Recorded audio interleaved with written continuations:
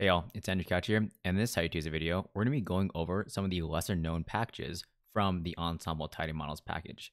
But before I start this video, I wanted to say that I have a link in the description below for my Q&A video for my 1 year anniversary. So if you have any questions you want to ask me, open up the link and submit me a question. It's coming up pretty soon. I believe it's going to come up basically in less than a month. So I'm very excited to celebrate my 1 year anniversary with a Q&A video. So the main reason why I wanted to make a video kind of outlining the lesser known TidyModels packages is because TidyModels comes with more packages that I think people aren't really aware about, especially since when you run TidyModels using like the library function, it only loads up the core packages, right? So RSample, parsnip, recipes, yardstick, etc. But there are some very specialized smaller packages that can be pretty useful for your day-to-day work. And I didn't want to make a individual video for each package because generally the packages that aren't the core TidyModels packages are very small and do not contain a lot of functions. So I figured I'd make like a high-level overview of I think of the packages that I think would be pretty useful given your situation. So the first kind of parts of the smaller packages is basically just models. Um, I think one criticism with Parsnip is that there's not a lot of models that are available for the TidyModels framework. However, TidyModels does actually include 4 packages that have a little bit more specific models that could be used. So not just your random forest, but some more useful things that are definitely more stats based over machine learning focused. So the first package I'm going to go over is the Poisson Reg package. And I think with this package name, it's basically about fitting Poisson models using TidyModels. So if you're dealing with a lot of like count data or interval data, the Poisson Reg package is probably going to be pretty useful for you, especially if you understand like if you understand your data structure follows like a Poisson distribution you're trying to predict or gain some type of inference. And as you can see, when you do the reference, there's only just one function, which is a Poisson reg, which basically creates the Poisson model, and you have these 2 parameters. Obviously, you can fit it with different backends, so I think the most popular would be maybe like GLM or Stan. But it's pretty straightforward. They come with different Poisson models too, so you can do like a 0 inflated Poisson. I think you can even do a near 0 inflated or something like that. But so it's basically a basic modeling package that you can do if you want to fit some Poisson models. And then the next package is actually the PLS mod. So which is about like partial least squares models. And I really don't use this package at all, even in my work. But you can just use the PLS function to partial least squares. Again, it could be very useful if you're dealing with like very wide data sets, stuff like that. But for me, since I'm really focused more on like a business problems, you don't actually you don't really see that many very wide and short data sets. Instead, you only have you only have like a few features with a large amount of samples that are pretty much have near 0 variance. So the PLS mod package could be useful, I guess, if you're like in chemistry or in biostatistics or something like that. But for me, I don't really use it a lot, but it is a very straightforward package. Just like the entire TidyModels framework, you can use just the PLS function and just fit your model like you would do anywhere, anytime else. So you use your, I think, predictor proportion or num components. So nothing too crazy. Pretty easy, and I can see why they wouldn't include this in the core packages. But if you need to use it, you don't have to change away from TidyModels. You can just you can just load in the PLS mod package. So another modeling framework is the rules package. So this is all about obviously rule-based models. Again, I still wouldn't use this too many times, but one of the benefits of using these types of, I guess, packages is that they can you can use multiple predictions. So you can basically use the trees or the individual trees, or you can even set the number of trees you want to use from an ensemble method, like bagging models. So This is a pretty useful package if you want to do like multi-predicts and stuff like that. But again, I usually just use random forests or maybe even a decision tree. So I don't really use it too much, but it's pretty straightforward. You know, you can use your C5 model or Cubist model, and then you can also just do, the randomly selected predictors using rules. So I kind of confused the the rules package with the baguette package, but the baguette package actually does a lot of ensembling, which I think out of all the packages I just showed is one of the more useful packages because you can do all this bagging via, I guess, Bootstrap aggregation. And this is very useful because instead of just training a random forest model, you can just use the baguette package and it'll train up a little bit faster and the model will be a little bit smaller. So if you're trying to do a lot of deployment or doing a lot of testing, this can be very useful.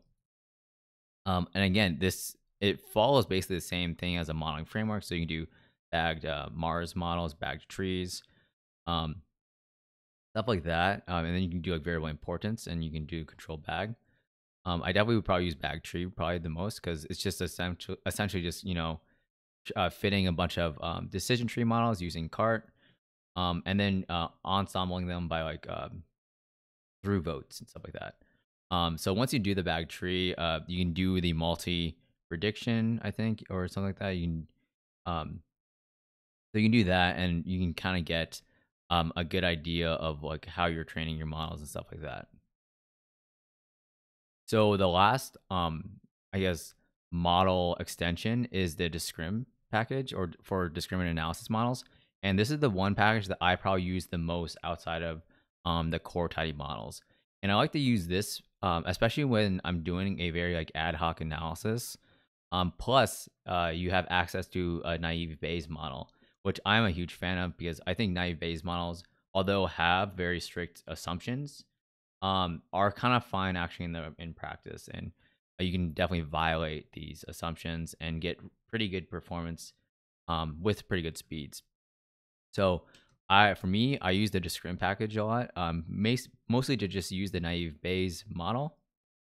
But you can obviously have there's like a flexible discriminant analysis, and linear discriminant models, all this type of stuff where it's definitely pretty useful, especially if you want to do more like interpretive models and get some type of like analytic insight.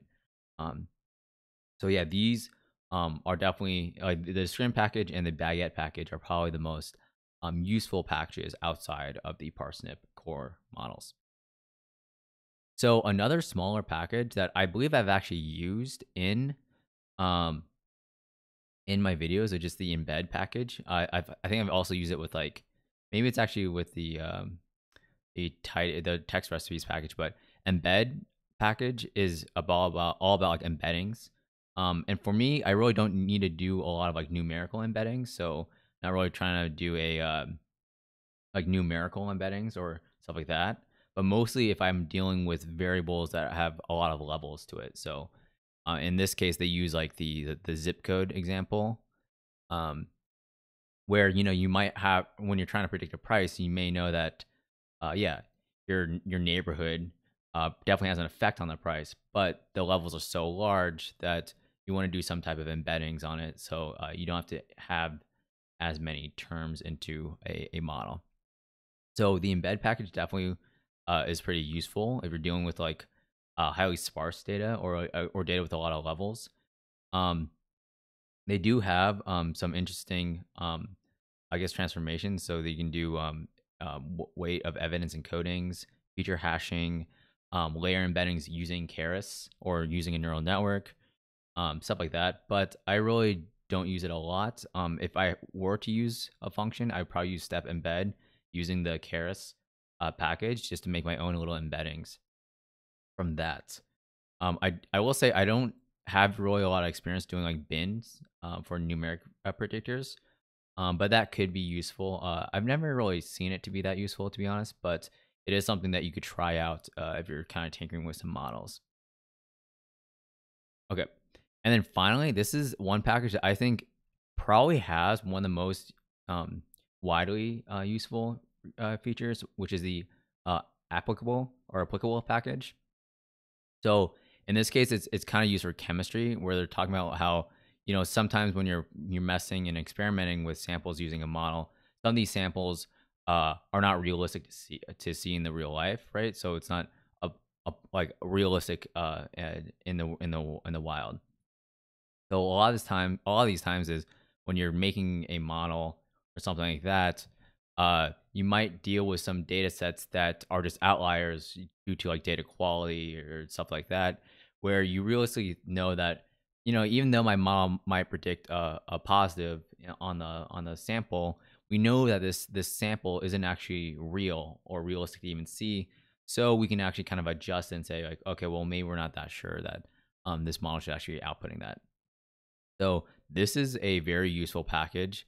You can use it for both like, classification problems, or regression problems. It essentially scores it and stuff like that by using like some PCA and seeing how far it is from the components, right? So it's pretty interesting to see where basically your samples are ending up, and if you are seeing like any new samples, how close it is to your actual model training data. So again, this is a very useful package, especially if you're trying to do like, if you're deploying a model and you're seeing some, changes, some fluctuations in the prediction accuracy. That might be useful to kind of check your applicability domain and see like, oh, maybe our entire data is just fundamentally changed, or maybe we were just using bad data to train a model. So those are the main packages that I thought were pretty interesting. This is definitely not going to be a um, this video is gonna be very dated, I'm sure, in like 3 months. But a good way to check whether there's any new packages that they're working on, or just kind of be able to test it out yourself, is to go on github.com/TidyModels and kind of just go through the actual repos of each package.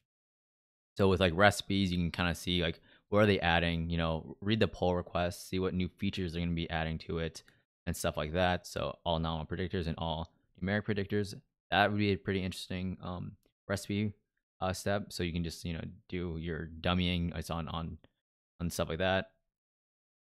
So again, there's a lot of interesting things. I will say that you can also see like new packages that they're building. So in this case, when I was looking at it, they're making a lantern package, so a TidyModels framework using the Torch package. So it'd be kind of interesting to see like a TidyModels implementation of neural networks. And what I would like to see is like a TidyModels implementation of more complex, like multi-layered neural networks. So deep learning with TidyModels would be a very interesting thing to see. I'm not sure if this one will actually do it or not, but a lot of this stuff is pretty interesting to look at, and it's always good to kind of just look at these repos, read the pull requests, read the comments, read the issues, and just kind of see how what people are thinking about from different domains. So what's cool about it is, people who are talking on the Lantern repo, they're definitely going to be more focused on neural networks, but you can also see like what they're kind of thinking about when they're trying to design uh, a package to fit, as a whole data science needs and not just one specific need. So I know this is a pretty quick video. I wanted to make a video basically on kind of the remaining packages from TidyModels. But I am going to be making a series on, starting your project, starting a side project by yourself.